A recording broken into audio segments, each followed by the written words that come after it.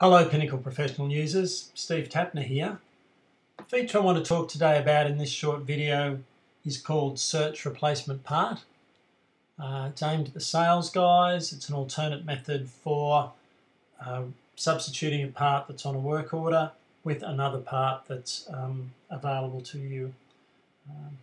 Useful if your customer needs a different colour or different kilometres, or you want to replace a used part with a new part, something that meets the customer's needs. This is a quick and easy way to do that. I've got the order open. I go to the item menu up here at the top of the screen, and I have this option, Search for Replacement Parts. It is searched for the same year and model, part type and interchange as the part that I previously selected onto the order. And I can see that I've got a couple of other parts here that I could use in this order, that I could sell to this customer. In this instance, I'll select this new part.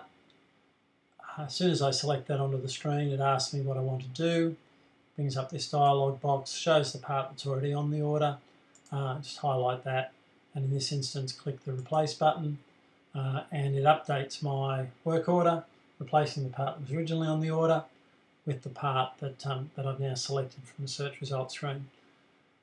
It's a little bit different from the alternate item option, which you probably already know about, which is used primarily by your production people, dispatch, parts pullers, warehouse guys, etc.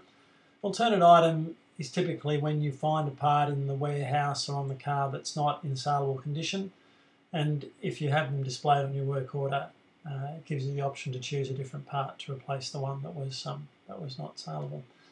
This function, Search Replacement Part, is simply a short, sharp, quick shortcut aimed at the sales guys when there's some other consideration with the order and they're looking for a way to replace the part that's on the order.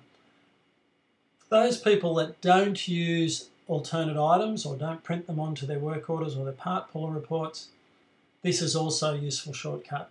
When an order comes back to the sales guy because the part's not found to be suitable, it gives him, again, a shortcut, quick, easy way to select another part onto the order, update the order, and progress that order. Hope you find that useful.